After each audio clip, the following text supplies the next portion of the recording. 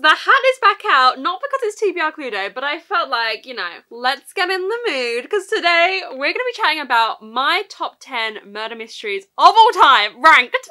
It's probably the most important day of my life. I've ranked my top murder mysteries. I've picked my favourites. So hopefully this will be a great video for you guys to come to if you're wanting to get into murder mysteries and you can know my definitive favourites. But before we get into the video, I want to say such a big thank you to my favourites, the sponsor for this video, Book of the Month!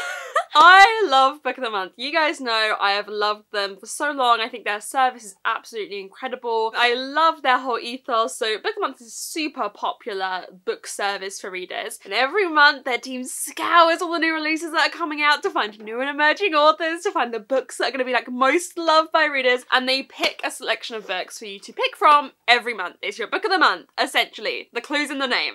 You are served up on a blue platter a selection of new releases, so you don't have to spend time necessarily like researching what new books are coming out. They bring you what they think are going to be some of the biggest books of the month, some of the best books of the month, and then you can pick from that what you want to read. There's no risk also if none of the books interest you that month, because you can skip a month very easily, and they absolutely have the best price for new release hardcover fiction, and you can get your first book for only $9.99 using the code megwithbooks. They currently only ship in the US, so it's only available for those of you watching who are in the US. I just want us to like take a moment to discuss how when Book of the Month sat down for March's selection, they thought, what would Megan like?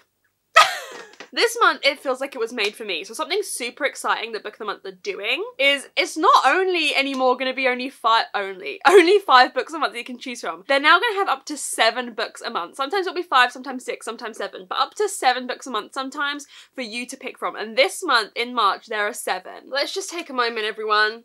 Look at this! Oh my god. And of the 7, these 2 I'm still interested in reading. Whoa. And the romance. But these 5, let's just take a moment, everyone, to discuss these 5 books, because they sound exactly like the kind of thing I'm gonna love. Also, let's just talk about how, like, 3 of these, if not a little bit more, could be classed as mysteries. Like, 4 of them. Maybe mysteries are the moment. Maybe I'm a trendsetter. Maybe me and Book of the Month are on the same wavelength, because, I mean, come on. So we have got Tell Me Everything. The first 3 I'm going to talk to you about I hadn't heard of before this, but are so exciting. This is a memoir / literary true crime by this private investigator who got caught up in this sexual assault, sexual violence case. Obviously, a lot of the details have been changed. It's kind of her memoir, but it's kind of written as fiction. It sounds so interesting. Like, I love true crime. I love this kind of thing. Then we have The Verifiers, which is like a mystery detective dating agency. I mean, come on. I mean, like, what? This is made for me. I mean, the description of our main character is a lifelong mystery reader who wrote her senior thesis on Jane Austen. I mean, like, my world could not be more perfect. Literally me when I saw the selection for this month. Then we have The Cartographers by Peng Shepherd. This is, think V.E. Schwab, where like fantasy / historical magic. It's about this girl who's a cartographer and she discovers this map and it's like magic and like, ooh, it sounds so interesting. And then they sent not 1, but 2 of my most anticipated releases of this year. The first is A Book of Cold Cases by Simone St. James. It's about 2 murders in the 1970s where the main suspect was acquitted, and in the present day, we've got a girl interviewing her, and it's spooky, it's mysterious, it's crazy.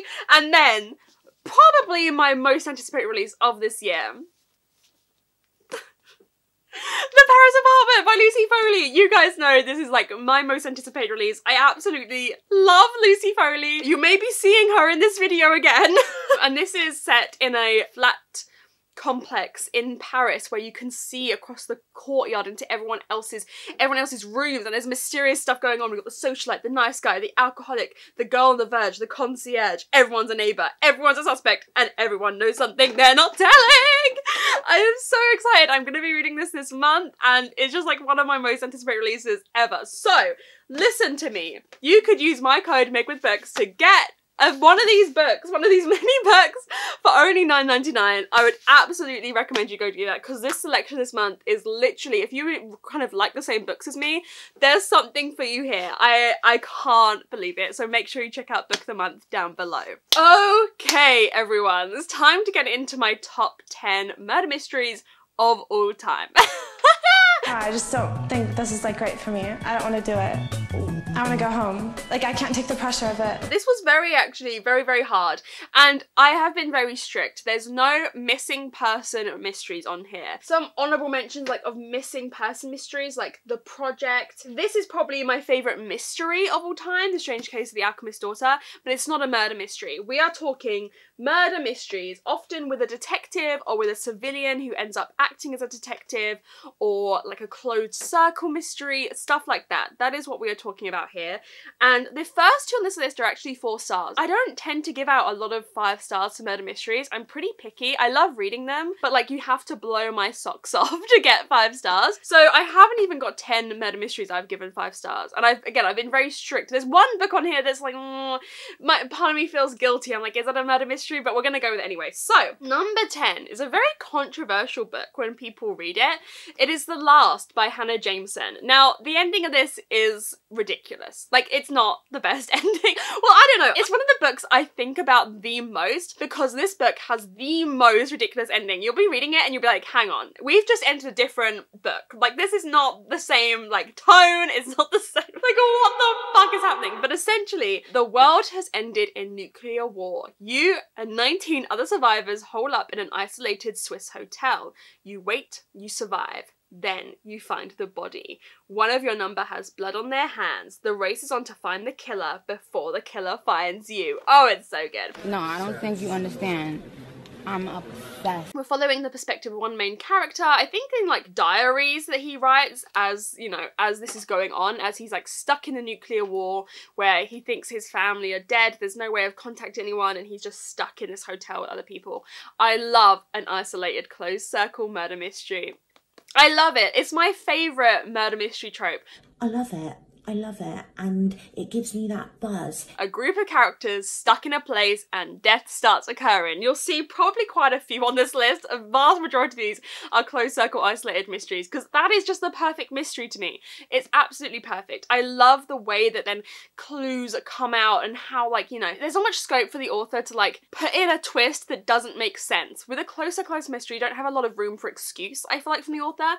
And this is just one of the books I think about the most. I think about this all the time. I think it's a great murder mystery to read. There's something that's a bit different. I don't think many people give this 5 stars, because the ending is so out of the blue that no one will expect it, and a lot of people will probably be angered by it. But I feel like the first half of this, with the tension that builds and the fighting between the characters and just this like real high stakes situation, is what makes this book. Then we have another 4 star, and that is An Unwanted Guest by Shari Lapina. So I actually read Not a Happy Family by Shari Lapina yesterday for my patron book club, and it was my least favourite Shari Lapina that I've read so far, but I really like this one. We have a group of guests go to this hotel for this like break. They're snowed in, and then someone is killed. Like, can you guess my favourite, you know, my favourite tropes here?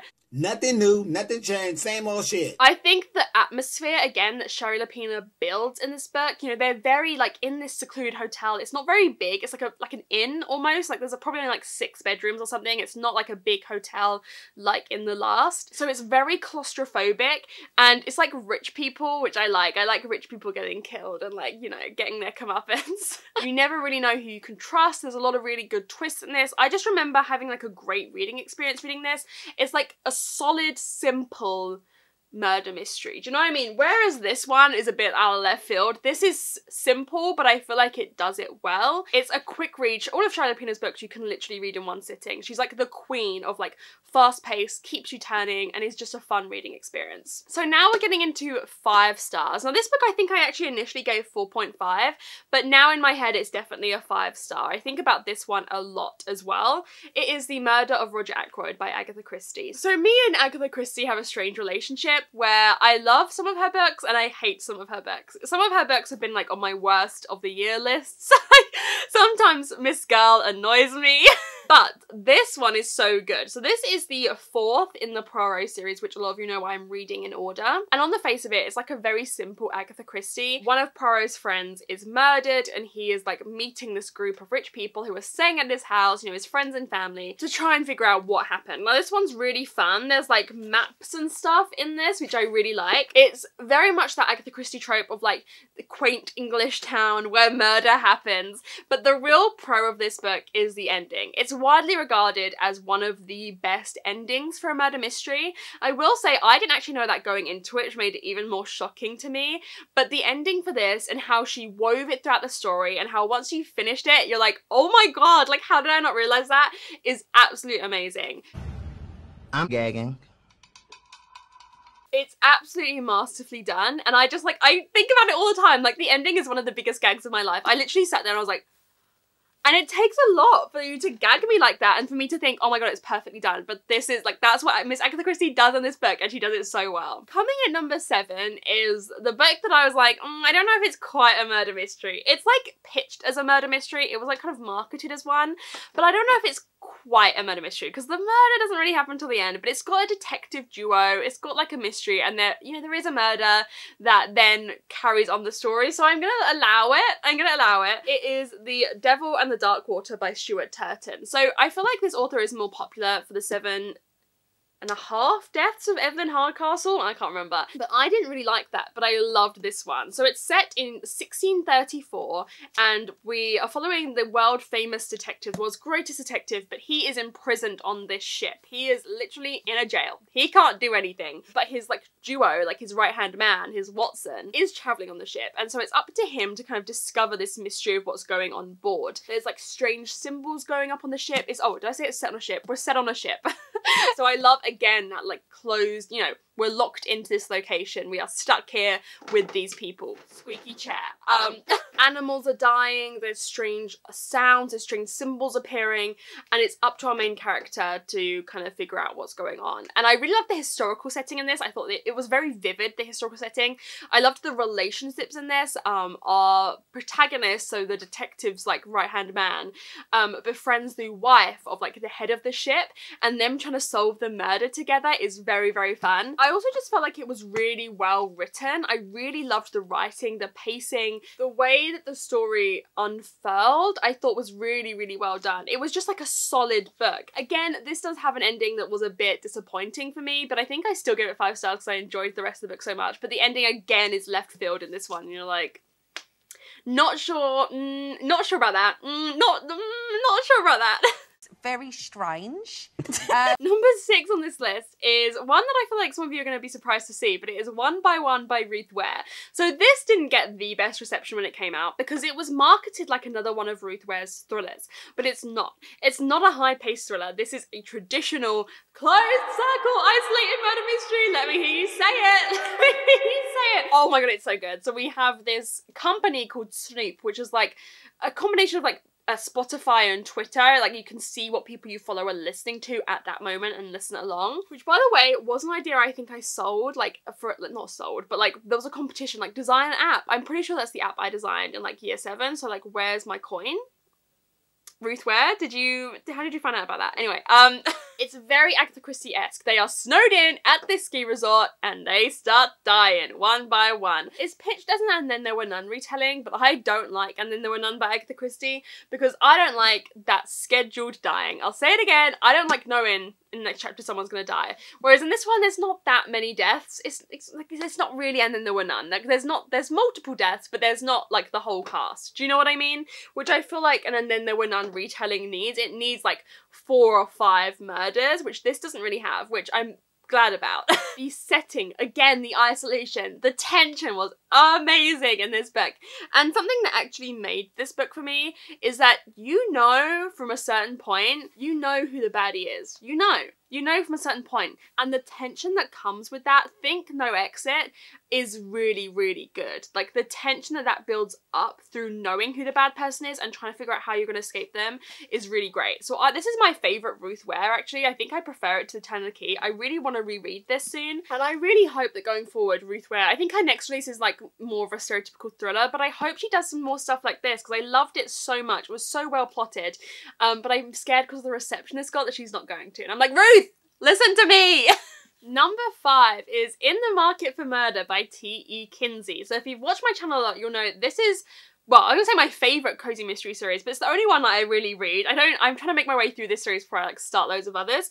This is the second in the Lady Hardcastle mysteries. We're following, like, it's like 1908, 1909, 1910 in England, and we're following a lady and her maid, but they're busy mates. Let's not talk about the power imbalance. We ignore that, everyone.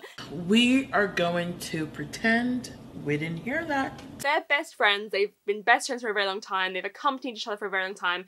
And they've moved to this town, which, you know, quaint English town, supposed to be them retiring. Turns out it's the murder hotspot of the world. Like, and they are basically using their former skills. They used to work kind of as spies together.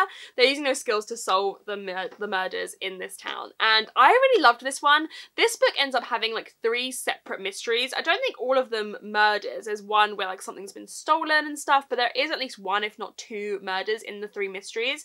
And the way that they all got solved throughout the book, and kind of like coming together, not necessarily linked, but the way that the stories overlapped each other, I thought was really, really well done. Listen, you need to listen to the audiobooks of these books if you're going to read them. I love the relationship between Lady Hardcastle and Flo. They're funny, they're light-hearted, they're in this quaint English town, they're perfect palate cleansers, they're so easy to read. I will like speak about these books to the day I die. I think they're wonderful. I think they're perfect cozy mysteries. Again, I love the historical setting. I often like murder mysteries with like an historical setting. I think it adds a little bit of something extra. And yeah, I just love these women. I'm very excited. This is the second. I've read the first 3. I'm really excited to read number 4 soon.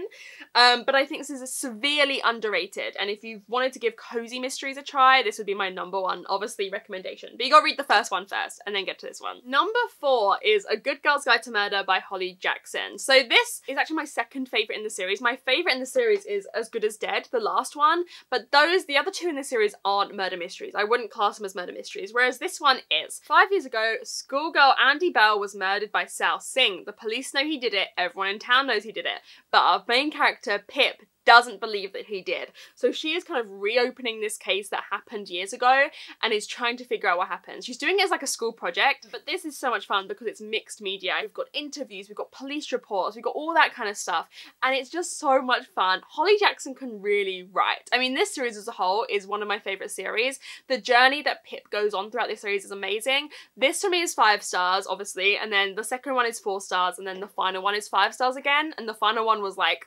oh, if you watch my vlog for that, you'll know. That was a lot to put me through, Miss Holly Jackson. That was a lot. Holly Jackson ignoring my pain.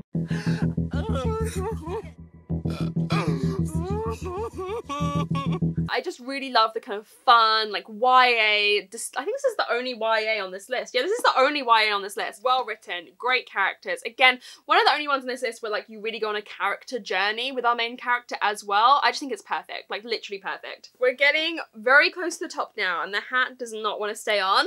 So number 3 is Murder on the Orient Express by Agatha Christie. Another Agatha Christie on this list. This was, I think, my first proper foray into murder mysteries, like real murder mysteries. Obviously, a lot of you will know on this list, another isolated one.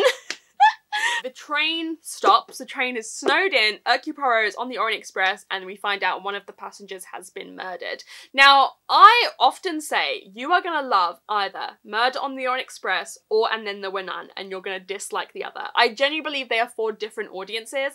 Not, I mean, this is like, you know, I am simplifying a bit. People do like both. But I feel like one, you really think is better than the other. They're her 2 most popular books. And then the one is, I feel like, is more thrillery, whereas this is more mystery. A large proportion of this book, literally like a big part of this book, is Hercule Poirot interviewing every person on the train. Like, just sitting them down and interviewing them. And you get clues from each of those interviews, and I just think it's so clever that it keeps your attention, even though literally most of this book is Hercule Poirot sitting in a room interviewing people. Like, again, the ending of this, the reveal, is just like incredible. Agatha Christie's mind. Her mind. Honestly, her mind. I think the clues are all laid out for you. It's a very fair play murder mystery. You are given everything you need. Like, nothing is spared. Nothing is really, like, should be a surprise, although it is. You're literally given every piece of information you need to figure this out, and yet no one ever does. It's so good. I absolutely love it. And I feel like I've read the 2 Agatha Christie's I'm gonna love most already, but I'm hoping there'll be more along the way because I'm scared I've peaked. But I'm gonna be rereading this soon when I get up to this point in the series again. I'll be rereading this, which I'm very, very excited to do. Now we have got my top 2, which I want to tell you guys are interchangeable. Like, on any given day, there's no real difference. These are both kind of number 1. I have separated them, but on any given day this could switch. Like, it literally, ignore the ranking here. They are both my number 1. Number 2 is The Thursday Murder Club by Richard Osman. My favourite book of last year. We're following these 4 elderly friends in this like retirement village, and a murder happens on their doorstep. It's called the Thursday Murder Club because they have a murder club every Thursday where they go and try and solve cold cases together. It's kind of just their fun thing that they do together, but then an actual murder happens and they're like, oh shit, we should solve it. Now this has been very hit or miss for some people. I mean, it's been very popular, but some people are like, oh, I hate it. But it's almost a cozy mystery, almost. Like, it's got that fun comedic element to it. I think the way it's written is really, really good. It's kind of like more matter of fact, but it's like, oh, it's so well written. It's really, really well written. Especially Richard Osman, if you don't know, is like a TV personality here in the UK. And the fact that this is like what he's writing is absolutely amazing to me. Like, it's so popular, and it's like, usually when celebrities write books, I'm like, not interested. But with this, it's so good. The characters in this are amazing. It will make you cry. The mysteries in this are so good. Again, a very fair play murder mystery where like you can figure everything out. You're given the clues. I want to be given the clues. I feel like something that happens often in thrillers where there's a murder is it's a complete curveball. I want to be given the information. That's what I want. And that's what I feel like you're given in this. It's funny, it's clever, it's entertaining. Oh, I just absolutely love this book. And then the number 1 on this list was another book that was really influential in getting me into reading murder mysteries, and that is The Guest List by Lucy Foley. I told you we'd be seeing Book of the Month and Lucy Foley again. I told you. I informed you. I told you. This was such an influential book for me. I picked it up. I remember I went to a signing with Lucy Foley. I went to check that this is signed, but obviously this isn't the one I got signed. The one I got signed, is up here. And let me tell you, I got told the plot for The Paris Apartment then when it came out, and I've been waiting ever since. And now we've got it. I honestly can't wait. But anyway, let's talk about The Guest List. So again, it's close isolated mystery. We are stuck on this remote island for this wedding. You find out at the beginning of the book someone's dead, but for the vast majority of this book you don't know who it is, and we're jumping back and forward in time to the day before the wedding and then to the wedding night, trying to figure out what's happening. Lucy Foley does something very well. It's like archetypal characters. We've got the bride, the +1, the best man, the wedding planner, the bridesmaid, and we flip between all their perspectives, which I'm really hoping that The Paris Apartment will do as well. I'm pretty sure it will. And you just learn so much from all the perspectives, but like, you've got to read between the lines and what everyone is saying, because people will be like, they'll be telling you stuff that you need to know straight to your face, but you won't necessarily realise how it all links up. Oh, it's so good. Wait a minute. I'm figuring this out. I'm like Scooby and Shaggy. I'm solving a mystery. The tension in this, I need to reread this too. I'm hoping I may reread it soon. The tension in this and the reveals are top tier. Some of the reveals in this are like gag worthy. Gag Nation. We are Gag Nation on this. So we all Gag Nation on this. Honestly, shocking. And again, this was like a big thing. I read it not too long after the Murder on the Orient Express, a big thing in getting me into murder mysteries and making them my favourite genre. So I feel like I owe a lot to this. But obviously, this was my favourite book of last year. These are pretty neck and neck. You know, they're pretty equal in the standing. So there we have it, everyone. That is my top 10 murder mysteries. Let me know which of these you have read, what your favourites of these are. Let me know if you didn't like any of them. Let me know which of these you want to read the most. I would honestly recommend all of these so much. I think they are all brilliant. And I'm wondering if any of the books, I don't know if any of them are murder mysteries. I think a lot of them are mysteries, but I'm wondering if maybe in the future, because I'll probably redo this in like 2 years or something maybe. I wonder if in the future any of those Book of the Month books are going to be on this list, because listen, I feel it in my bones. This month's section was so great. So again, make sure you check out Book of the Month down below. And if you've gotten to the end of this video, ooh, what should we comment? Comment a knife emoji down below. Thank you so much for watching, guys. I hope you enjoyed this video, and I'll see you very soon in another one. Bye!